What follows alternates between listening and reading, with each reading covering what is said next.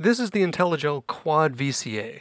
A VCA is a voltage-controlled amplifier, meaning that the voltage level of a control signal is used to control the amplitude or volume level of a second signal. The Quad VCA is laid out with the CV inputs and controls for each channel laid out top to bottom, and the inputs and outputs laid out left to right. For each channel you have a CV input with attenuator, a boost switch that raises the level of the input signal by 6 dB. You have a curve knob to sweep between exponential and linear responses, and you have a level control. And then you have your signal input and output for each channel. The Quad VCA has a cascading architecture, meaning that the CV inputs are fed from one to the next, and the audio outputs are also fed from one to the next channel. This allows you to use a single CV signal to control all 4 channels, as well as mix 4 signals into one output. Connecting CV inputs will break the normaling from one channel to another. So for example, if I have an input on channels 1 and 2, channel 1 will receive the input on channel 1, and channel 2, 3, and 4 will receive the input from channel 2. The normaling is also broken by connecting the output jacks. So first what I'm going to do is take the sine wave output of a Dixie and plug that into the input of the first channel on my VCA. And I'm going to connect output 4. So because of the cascading architecture of the Quad VCA, anything plugged into the 4 inputs will go out of output 4 as long as there's no other output connected. So I'll plug that into my main output and bring the volume up. And now if I raise the level here, I can bring the signal up to unity by bringing the level control all the way up. So now let's take a triangle wave LFO from a second Dixie and plug that into our CV input for channel 1 here. So now as I bring up this attenuator, you're going to hear that oscillator coming in and out, and you'll notice this LED lighting green and red. So an LFO is a bipolar signal, and the LED shows green when it's positive, red when it's negative, and we're just hearing the positive portion of that LFO. But we can offset that using the level control. So now with the level up, the LFO is raising and lowering the volume, and we can control the amount with this knob,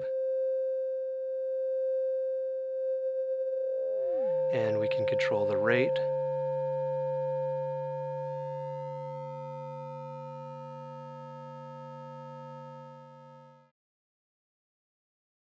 A 5-volt CV signal will bring up the signal level to unity.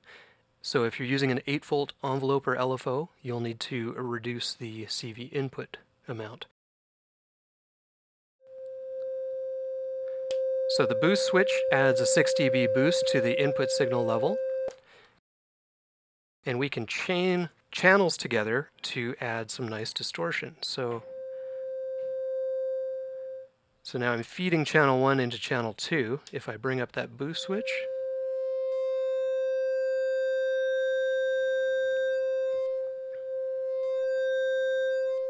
you can hear some distortion being added to that sine wave. Now let's use an LFO from Quadra to explore the curve knob here. So I'm going to plug that in. So we have another triangular LFO controlling the Quad VCA, and right now it's set fully linear. The Quadra gives us the option of switching to exponential as well. You can hear a bit more of a curved response. Let's go back to linear.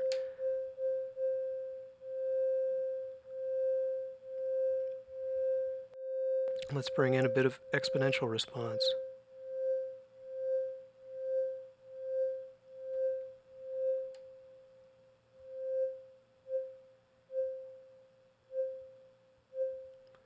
And go back linear.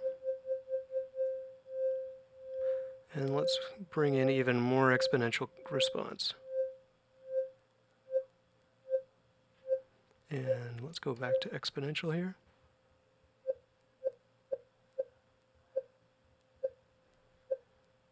And back to linear. Generally, you'll probably want to leave it linear all or most of the time because that responds fine to exponential and linear CV inputs. If you bring in more of the exponential response, you deviate away from that one-to-one relationship on input and get more curved responses, and if you go all the way exponential, you get very curved, very spiky responses. If I do want to bring in more of a curved response, a little bit goes a long way, and 3 o'clock usually is as far as I want to go. This also affects the level control. If we're set to linear and I bring this up, you can hear the oscillator comes in pretty quickly, whereas if I set this to exponential, it's not until the last quarter of the knob that you start hearing that oscillator. So this may be beneficial if you're using the Quad VCA as a mixer. So VCAs can also be used to control CV signals. So for example, if I take the triangle output of that Dixie that we were using earlier and plug that into input 1 and take the output of channel 1 and send that to the FM1 input on my Dixie.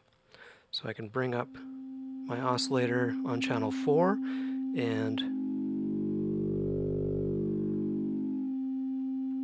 I can now use channel 1 to control the amount of LFO being sent to the frequency modulation. And so of course I can also use an LFO to modulate the amount of that LFO being sent to modulate frequency. So if I bring that up, and I bring up our CV amount here,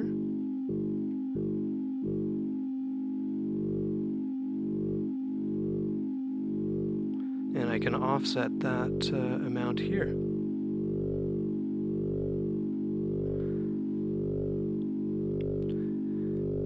And because this input cascades to all the other inputs, I can also use that to control the volume of the oscillator. And because I'm using the output of channel 1, it's not being sent to my main mix. So now things get a bit more interesting. One advantage of having 4 VCAs in a tight little package is the ability to easily set up effect sends and returns. So right now I have a sequence from Metropolis controlling this Dixie, and the pulse wave output of the Dixie is coming in on channel 1 and out from channel 1 to be split and sent to channels 4 and 2. So if I bring up channel 4, we can hear that sequence, and on channel 2, the output of that channel is being sent to Spring Ray, and the output of Spring Ray is being sent to channel 3 here. So we can treat channel 2 as our send and channel 3 as our return. So I can bring up the amount of Spring Ray by bringing up this third level control. And so we have one envelope from the dual ADSR controlling the amplitude of the pulse wave sequence, and then we have an envelope from Quadra being triggered by the Metropolis sync, and that is controlling the send level being sent to Spring Ray. So we can play with the shape of that envelope to change the way that it sends out to Spring Ray. So I hope you found this video useful for using not just the Quad VCA, but VCAs in general. And of course, we'd love to see how you use VCAs in your system, so please feel free to tag us in your videos and pictures on YouTube, Instagram, Facebook, Twitter, and so on. Thanks for watching.